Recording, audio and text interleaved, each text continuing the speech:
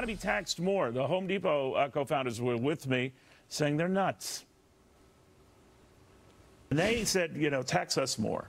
What do you think of that? Well, they trust the government more than I do. Right. I can't tell you how much money we're giving away. My foundation actually is giving away over $2 billion. I would rather give it away than have some congressman give it away. I have no trouble paying more taxes, provided it's used to redeem the futures of the young people today. What the hell am I doing? What's Bernie doing getting Social Security? We shouldn't get a check. Fix it. Make that happen.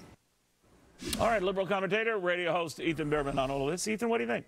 This is interesting because I mean, Social Security already is means tested, but that was a call for an even stronger and more stringent means testing. I actually totally support that. However, this idea that that a billionaire can always have the better answer of what to do with money neglects the fact that the other 99% of us have ideas too, and they might not always be in alignment. Look, Congress has a lot of ideas. The Democratic candidates have a lot of really good ideas. I think Beto O'Rourke's idea on the war tax is actually something I've been advocating for a long time.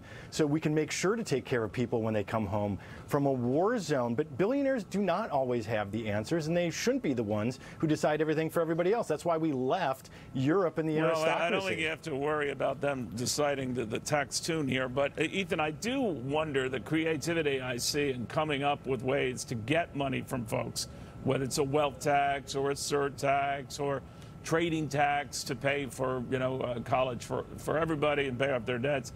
A lot more of that coming up with ways to get money for Washington than creative ways to try to save money in Washington. I fault both parties at that. And I just think if they applied a tenth the same time to spending ideas to try to get that under control rather than money to fund all that spending so they can keep it out of control, we're never going to get anywhere.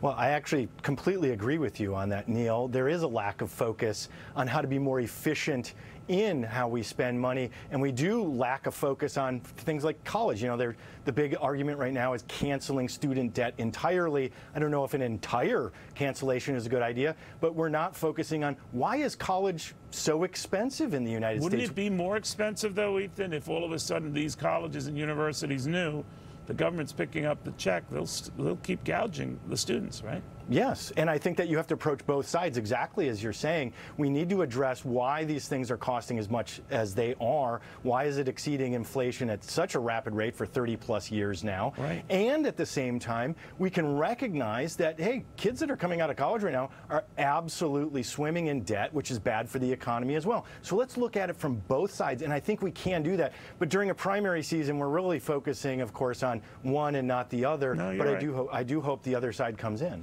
All right, Ethan, thank you. Very good catching up with you. I apologize for the breaking news, my friend. And